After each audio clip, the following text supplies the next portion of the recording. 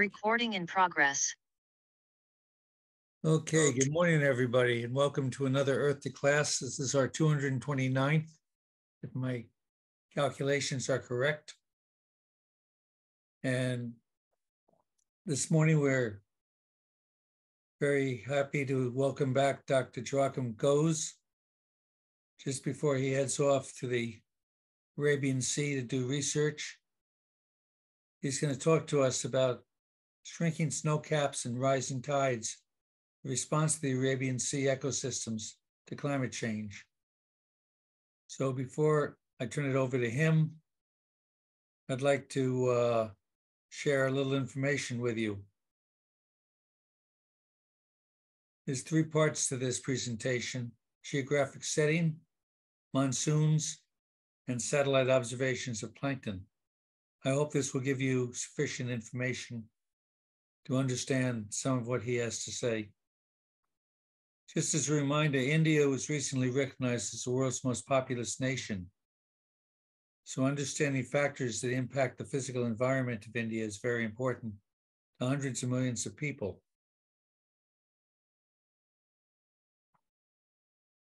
The Arabian Sea is located as part of the Indian Ocean.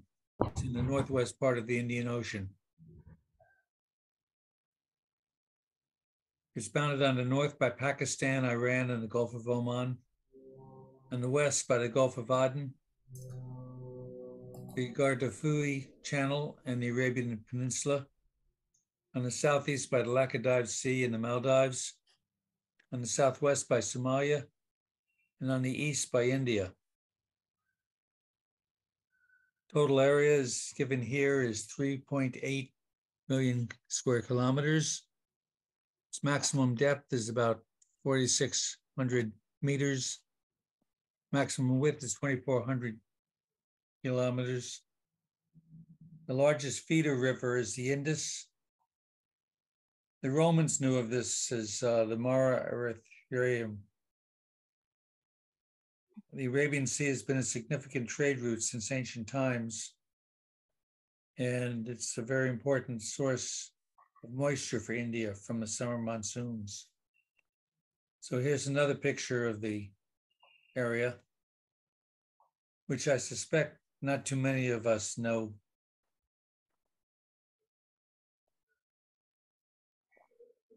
Second part of this talk talks about the monsoons. These are seasonal winds that have been known for thousands of years. They are caused by the difference in temperature between the water and the land. In the summertime, the land is very hot, so air rises, and we get the summer monsoons, which are the wet seasons. In the winter, the land cools, the waters are warmer, and the winds reverse and blow offshore from the land towards the sea. Monsoons are the major source of moisture to grow crops in India. And although we're talking about it for the Indian Ocean, same sort of monsoonal pattern takes place in many other parts of the country, including the southwest of the US. So this again says that in the summertime, monsoons create a trough, which is a heat source. And so the surface airflow is towards India. In the wintertime, the Siberian high, the winds blow in the other direction. Third part of my talk is going to be about studying plankton from space. We all know that ships at sea can tow nets behind them to collect organisms. But because this is such vast areas, scientists have discovered ways of using the wavelengths that are observable from space. For more than 20 years now, NASA has had a satellite called Aqua. And Aqua has instrumentation on it, so it can detect the wavelengths which are captured in pigments that the microorganisms have. So they have a sense of how much there are. Aqua is one satellite in something called the A train, which is a play on the tune from Duke Ellington. But the A here means afternoon train. And NASA has lined up a whole series of satellites that go over the same areas in the afternoon every day. I have more information about Dr. Go's previous talk, which was 9 years ago, here. So with that, I'm going to stop my share and turn it over to Dr. Goes.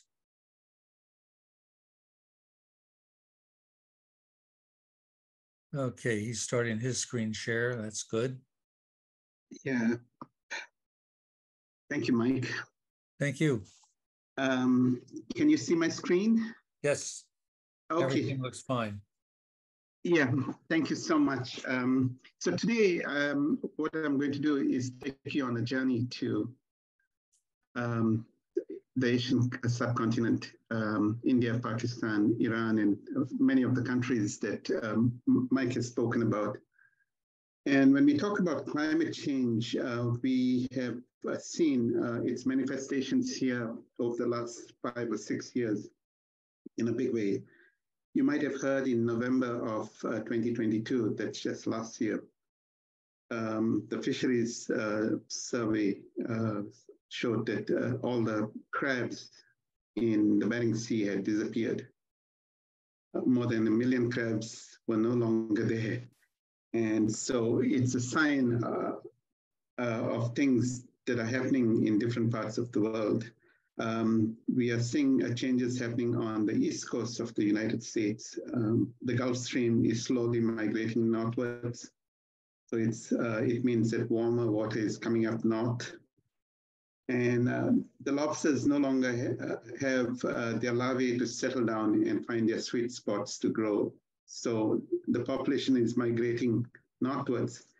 And we have seen that the lobster industry in Connecticut, New Hampshire, even Massachusetts is slowly being decimated, whereas we have seen lobster landings increase in places like Maine and in Canada. So this is a sign that tells us that we are slowly having shifts in ecosystem taking place all over the world.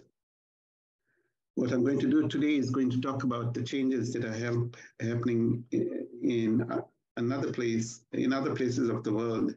And I'm focusing especially on the Arabian Sea because this is where I've done a lot of work over the last 20 years or so.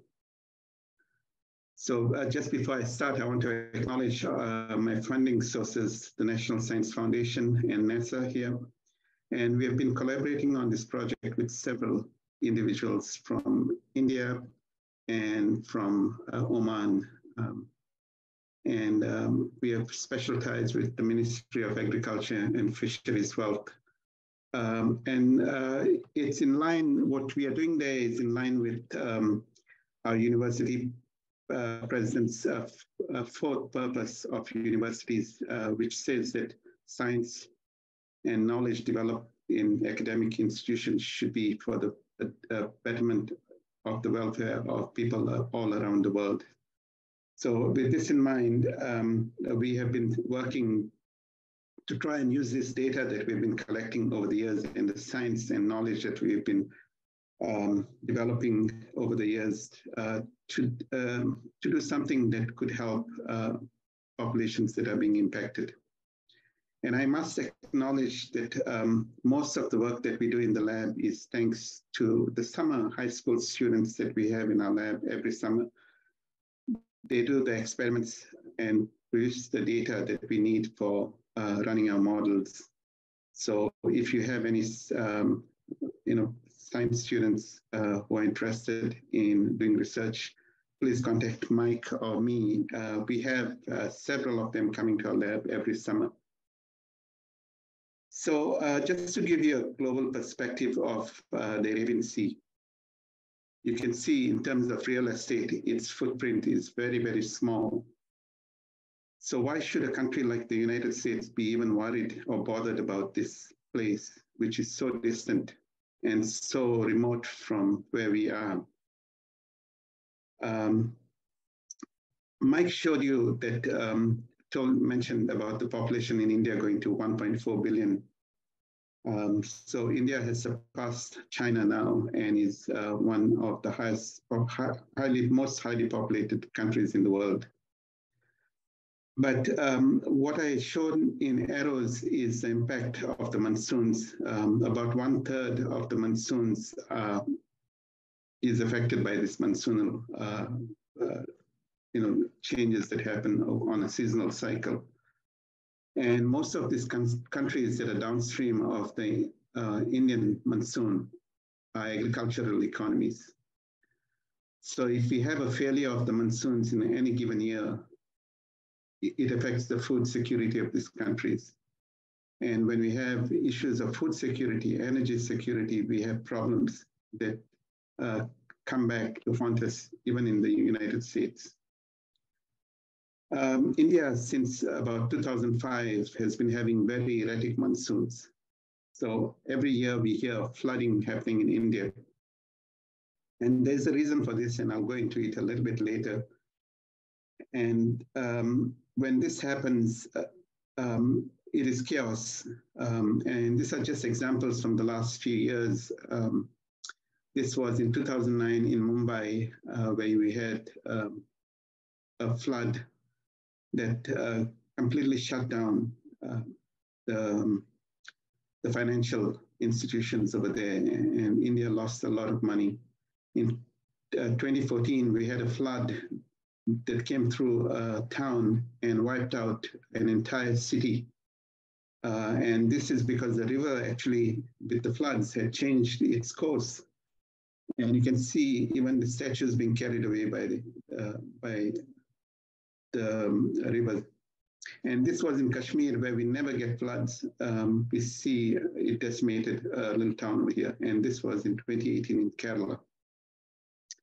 Now, why is this region important? So the Arabian Sea is actually the gateway to the Middle East, the oil-rich Middle East.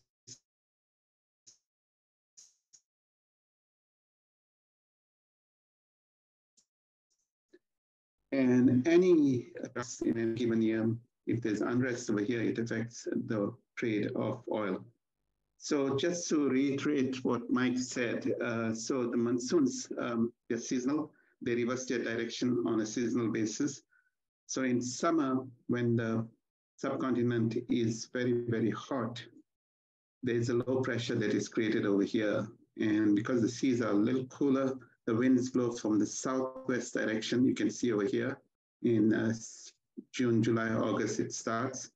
And they blow towards the coast of India, Pakistan, Afghanistan, and all these other countries in the vicinity. And they bring rainfall to India. And as they bring rainfall to India, you can see this is wind vectors superimposed on SST, sea surface temperature images from satellites. And you can see the blue colors represent cold water. So as these winds blow along the coast, the waters move in the at right angles to the wind direction. It's called Ekman pumping. And as the waters move offshore, the surface waters move offshore, there's deep waters, which is colder waters that come to the surface. And these colder waters actually give rise to blooms of phytoplankton. So this is the coastal upwelling that happens along the coast of Somalia, Yemen, and Oman. So this is a very highly productive area. Now in winter, when you have the subcontinent cold, you have the winds coming from the mountains over the sea, okay? And I'll just go back to it. And during this time, the winds are cold, very, very cold, coming out from the Himalayan Tibetan plateau. And they cool the surface waters over here. And the cooling actually causes the waters to become denser it sinks down, and you have the same process by which nutrients are brought to the surface. So this process, unlike coastal upwelling, is called convective mixing. So it's a thermal process that changes the density of the waters. The waters become dense and heavier, and so they sink down, and you have bottom waters come up to the surface. So this wind reversal drive one of the most energetic current systems in the whole entire globe. Okay? And they have a huge influence on phytoplankton productivity and carbon fluxes that settle to the ocean's deep. And as Mike mentioned as well, this intensity of the winds is regulated by the thermal gradient between land and the sea. So I just have this fun fact over here.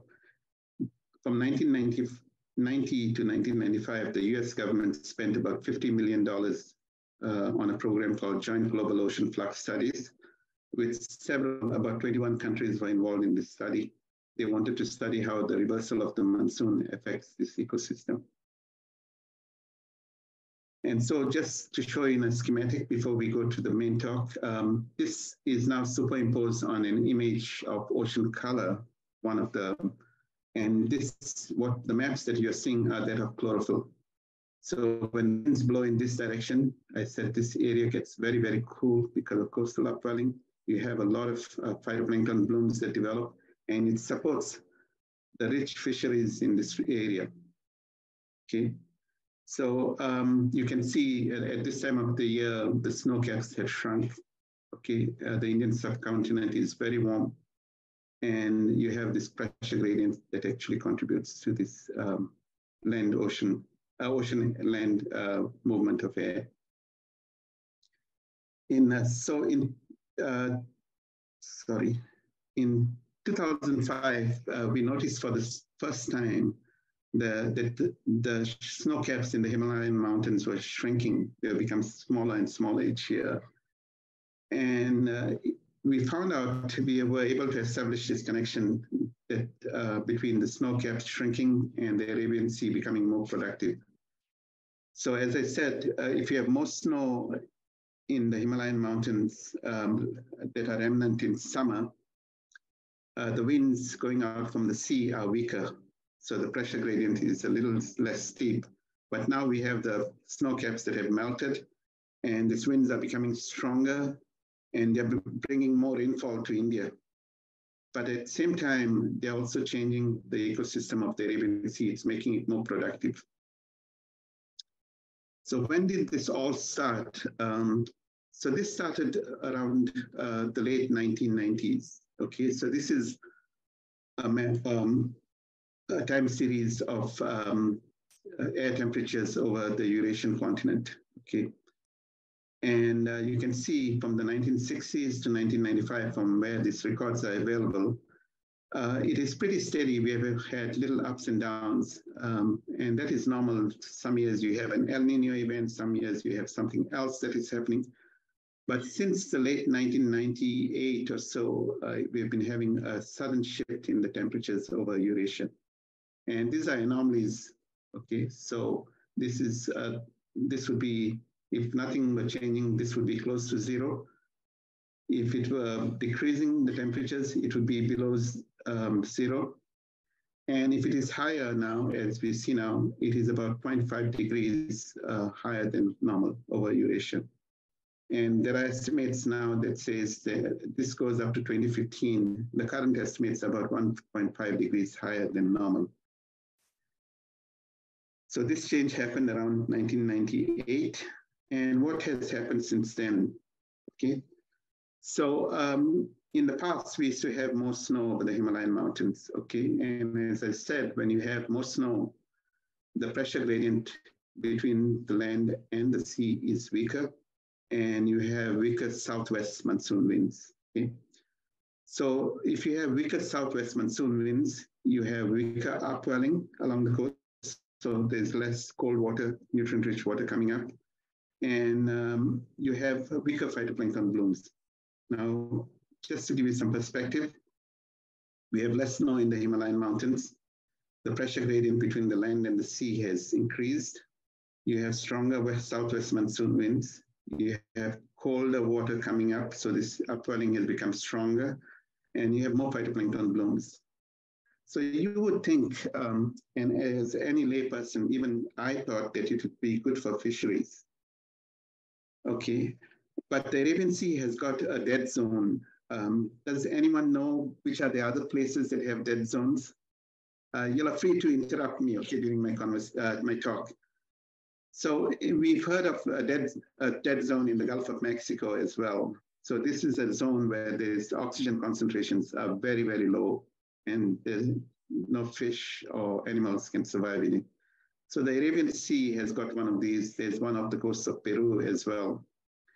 And we had predicted in 2005 that if this warming trend continued and the snow caps would shrink, that we would have more phytoplankton blooms. But the carrying capacity, there are not enough zooplankton to feed so much of food. And the Arabian Sea is landlocked to the north. We predicted that it would increase the size of the oxygen minimum zone. So you have a lot of organic matter that is unconsumed by zooplankton. So it sinks down, bacteria act on it, and then this bacteria takes away the oxygen from the system, and this oxygen minimum zone increases. Now, this is the situation in winter. Okay, so we have the snow caps are covered with snow, and you have cold winds coming from the Himalayan Tibetan plateau that go over the Arabian Sea, cool up this water, and you can see the increase in phytoplankton from space, actually, that is caused by this process called winter convective mixing.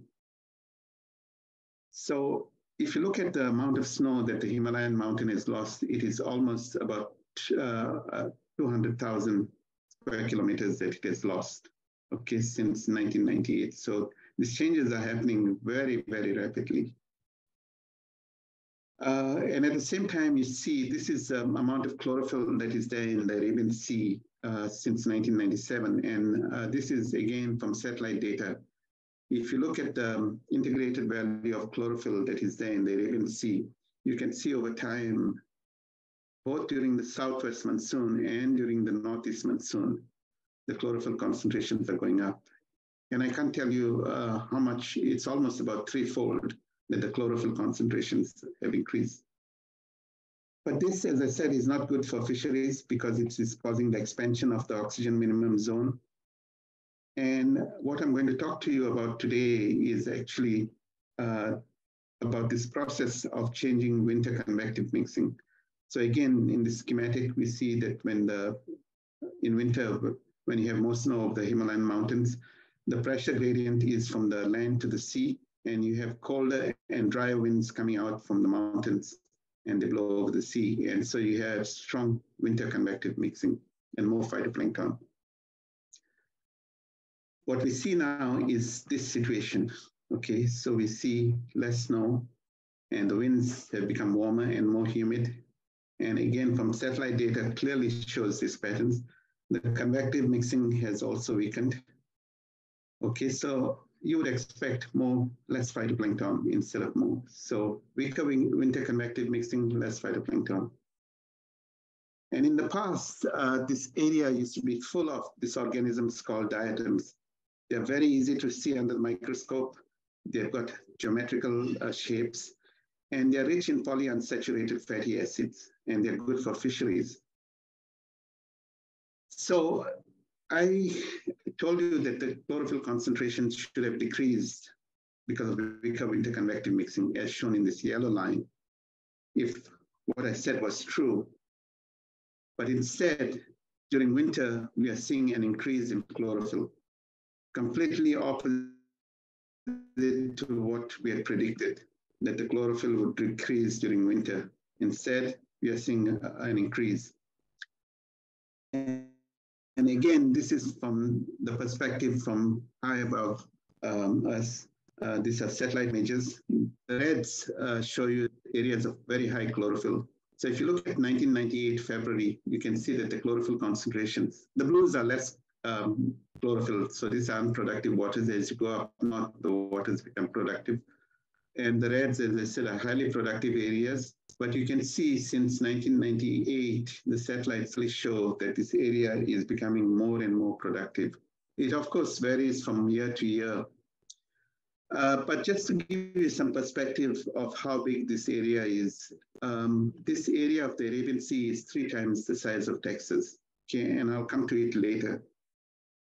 And in the early 2000s to about the late 2010s, mid-2010s, so about 2015, we have had no ships going into that area because of the piracy problem. And so we have been going on Indian ships to this area to study, and that's why we developed this partnership with India to study these waters. And the first cruise that I went on in 2009 shocked me beyond words. So what we were seeing here is these blooms of phytoplankton.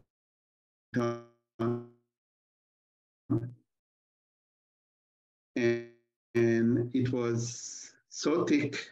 This is like we were in, off the coast of Florida, and sometimes in the in Long Island Sound.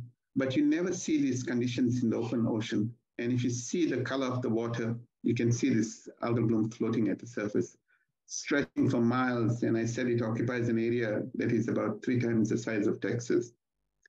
And if you drop a net in the water, within 2 minutes, you see this green color pea soup. So this is the organism that has appeared. It's not a diatom. It's a new organism that has appeared. It's almost monoalgal. And I'll give you some, and we are the only lab in the world that has it in culture now. So it's a bulbous organism. It's about 1 millimeter in size. So pretty big compared to a normal phytoplankton. And it has got these tiny little organisms inside. And I can just play this and you can see this tiny little organism. It's a chlorophyte, okay? And it's called Protoeuglena noctilucea. And this organism evolved about 1.2 billion years ago. It evolved in an atmosphere that was high in CO2 and low in oxygen. So now that it is coming in contact with low oxygen waters, this organism is growing like crazy. So we have seen in laboratory cultures that when you grow this organism in the lab, it grows better in low oxygen conditions. And this is oxygen that we garnered from the past historical shipboard data. You can see the Arabian Sea was completely saturated with oxygen till about 1998. And after 1998, as we had said, the oxygen content in the Arabian Sea has gone down. And you can see this, the yellows are the diatoms. So before the 1998s, we had diatoms. And suddenly we are seeing the appearance of this organism called Noctiluca. And as I said, these are work by students in our lab. They come and do these experiments. And you can see that at pre-industrial levels of CO2 versus present day and future, you can see this organism not only growing happily, but it is also becoming bigger in size when you grow it under high CO2, low oxygen conditions. So what is causing the spread of the oxygen minimum zone? I told you one of the reasons is the Arabian Sea is becoming very highly productive, but there's another reason: humans are impacting it. So these are the currents around the Arabian Sea, and I want you to look at this reversal of the monsoons that takes place. Okay, so during winter, so as we approach winter, the waters come around Sri Lanka and they move up northwards. And as they move up northwards, they carry all this untreated sewage water that countries like India and Pakistan are releasing into the Arabian Sea. Similarly, on this coast, these are all developing economies. Dubai is surpassed many, many countries in terms of its GDP. Then you have Qatar, and all these countries release a lot of sewage, some of it which is untreated. And if you pull this all up, it's a lot of sewage that is getting into the Arabian Sea. So this is again work by students in our lab. They found out typically diatoms grow in nitrate. And this is again under fluorescence microscope, the same noctiluca. You can see the outer membrane of the host cell, and you can see this little, a tiny little organism, the chrystinophyte that I spoke about, growing inside.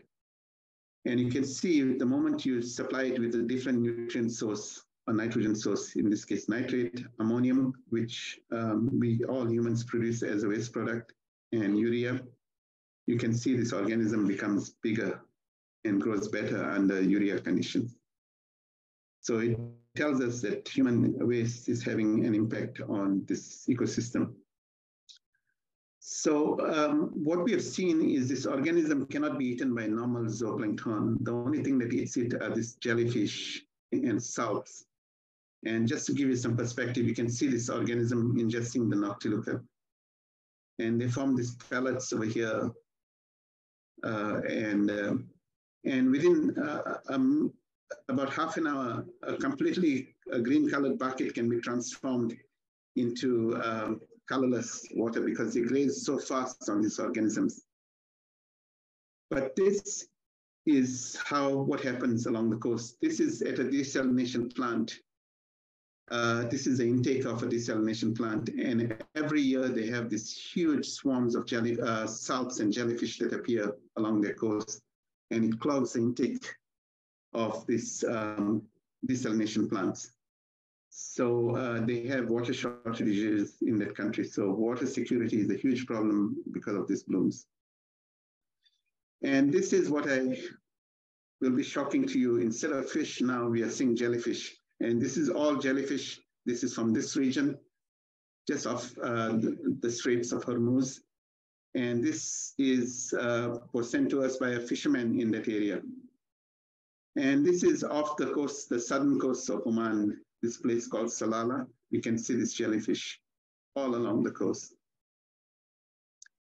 And the fishermen, this is again the intake of a desalination plant. You can see all this jellyfish. Here is one engineer trying to clear out this jellyfish. But at sea, you can see the nets are full of this jellyfish. So we have been working very closely with the government of Oman, and their Navy views these blooms, these green tides that we are seeing as a national security problem because it affects their endurance at sea. And so the moment you have these jellyfish and these blooms, they cannot take water into their intake in the ship because most ships use desalination water for producing fresh water. So instead of the 20 or 30 days that they stay out at sea, they actually can stay only for 10 days. So these people cannot patrol their coastal waters, which, as I said, is the gateway to the oil-rich nation in the Middle East. It affects aquaculture farms, it affects refineries and desalination plants. I'm just giving you some few examples. Tourism is also impacted by this. And this bloom has been spreading, and this is off the coast of India in November 2022. You can see this bloom appearing in November. And this is what it has been doing to the Indian coast as well. It's the sign. So this oxygen minimum zone is expanding. Their habitat is getting constricted. And all the fish are coming to the surface, but they're washing ashore. So almost every year they find this massive amounts of fish, and these are sardines that come to the shore. Yes, so just to bring back what has been happening.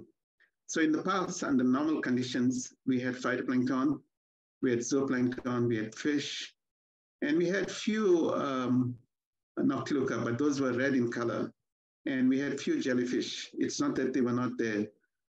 Now, because of climate change and human activities, we are seeing this warming trend, enhanced stratification. I said the oxygen minimum zone is spreading, the ocean is becoming more acidic, and the nutrient stoichiometry. So we are seeing more ammonium and urea in the waters as compared to before. And this is giving rise to these huge blooms of noctiluca. It's giving rise to salps and jellyfish. And the only consumers of salps and jellyfish are turtles and squid. And squid are not a preferred food in the Middle East. All of this is exported, so they're having a decrease in fish landings. But what you will see, this food web has changed from a highly energetic food web where you had a lot of moving fish with rich in proteins to this low energy food web where you have jellyfish which have less proteins. They only drift in the water. Their movements by their tentacles is very, very slow compared to fish. Okay? And so does turtles. They move very. So we are seeing this high energy food web transform into a low energy food web. So what are we doing about this? I told you about the fourth purpose of the Columbia University is to use science for the welfare of human population. And so we have been trying to develop this real-time forecasting system for the government of Oman. And for this work, I partnered with the Navy, the US Navy, which has got an operational model, circulation model, that they use for guiding their fleet in this region. So this model is very, very accurate because they need to, help with the ship operations. So the area that we have been concentrating is this area of Oman called Muscat. This is the Sea of Oman. And just to give you some perspective, by February, you see these blooms are so thick that you see the color of the water completely transform. And this happens every year, every year. Before the 2000s, they never saw this. And so I'll just take some examples of what this model does. So around 2019 of October, they had a massive fish kill. And you can see the sardines in a harbor along this coast somewhere around here. And so they wanted to know what killed this fish because there were no blooms during this time. It was too early. October is too early for this blooms to occur.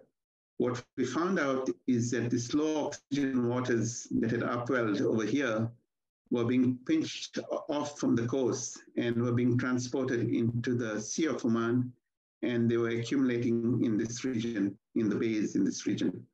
So this model that we have developed actually you can use tracers to find out where the source water is. So we were able to find out that this source water was somewhere here, this low oxygen waters was being pinched and taken into the Sea of Oman and being deposited in all the bays where this fish kill was being observed. So sometime in June of 2029, there were 2 ships, oil tankers, that were bombed by Iran. And the Omani government asked us whether our system could help them to predict whether the oil would come to their coastline. And so we could use the tracer technology that we've developed in this model, dropped tracers in the water. These are passive tracers. And we found out where the ships were bombed, where the ships were leaking. And we found out that, the trajectory of that oil spill. So you can see little particles over here that slowly start moving towards the coast of Oman. So we gave them the estimated time of arrival of this oil to their shoreline. And so they could move some of their assets like aquaculture farms to other areas. And then this model has also been used for cyclone predictions. So the Arabian Sea, as I said, is becoming warmer. They're seeing more cyclones. So you can see the cyclones developing off the coast of India and moving slowly towards the coast of Oman. And in this case, we had predicted that instead of hitting Oman, it would go to Yemen. And this is exactly what had happened. There was another cyclone that followed, and we had predicted that it would turn its course and go towards Pakistan and India. And that is what happened. So this model has got many, many applications. And we use it for predicting these outbreaks of noctiluca blooms in the Arabian Sea. So if you look at it from space, this is what the bloom looks like. This is a true color image. If you were in an aircraft and you saw below, this is what the Arabian Sea would look like. So I'll end this talk on this note that you can see these beautiful images from space, but these organisms are bioluminescent. And so if you look at stand on the shore in Oman or any of these countries like Iran, you can see the waters turn blue at night. And yeah, it does look like this famous painting of Van Gogh, Starry, Starry Night. Thank you. Thank you very much, Joaquim. Yep, thank you so much. I'll be open to questions.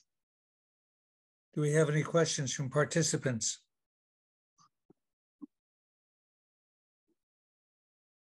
We're not seeing anything similar in other seas, are we?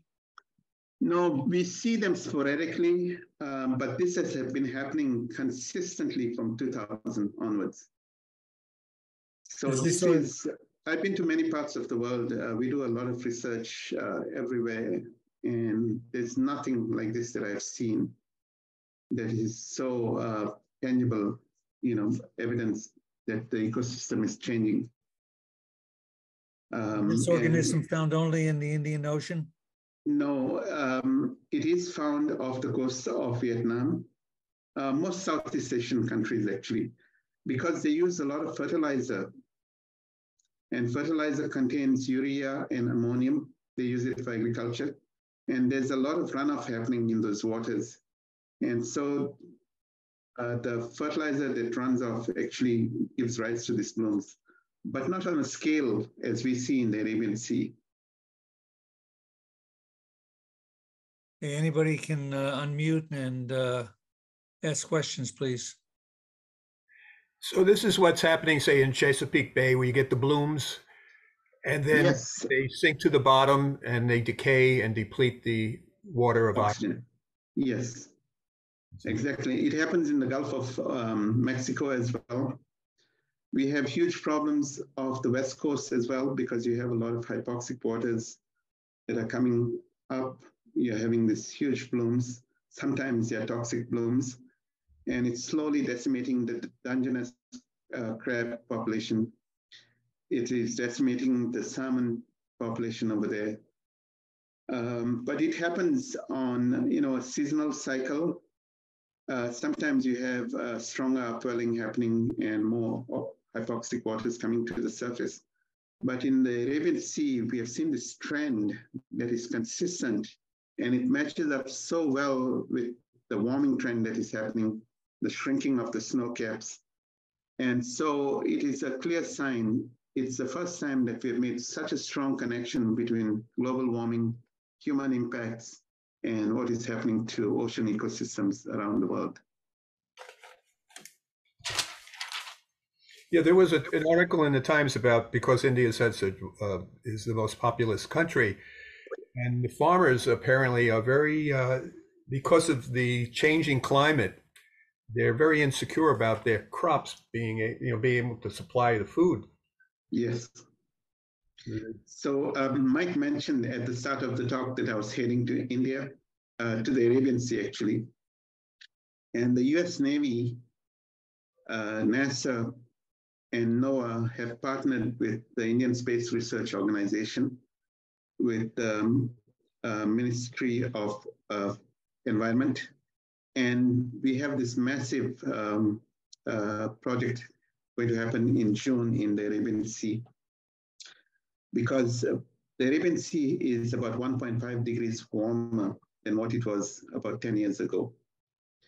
And because it has become warmer, the prediction models that they use in India and which were supplied to them by NOAA do not work anymore. So their ability to predict the onset of the monsoons has gone down.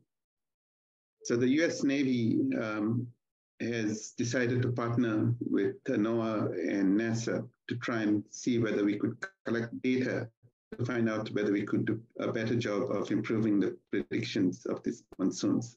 So yes, it is really important that they get the monsoonal timing right, because that's, depending on that, they plant their crops. Exactly. So if the monsoons are delayed or advanced by a few days, it has a huge impact on the early seeds that they sow. And it could either kill the crop at the beginning or flood the entire, the fields and destroy the crop. So it has a huge impact on food security. And that's why the US government is contributing so much to this effort.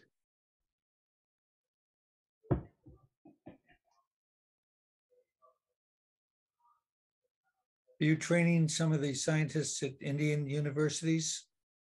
Yes. There'll be 2 Indian ships, and there'll be 1 US ship. I'll be on the US ship, but there are many Indians, young scientists who are going to be joining. So one of the ideas behind this program is also to develop capacity. So capacity building and education are 2 important aspects of this study.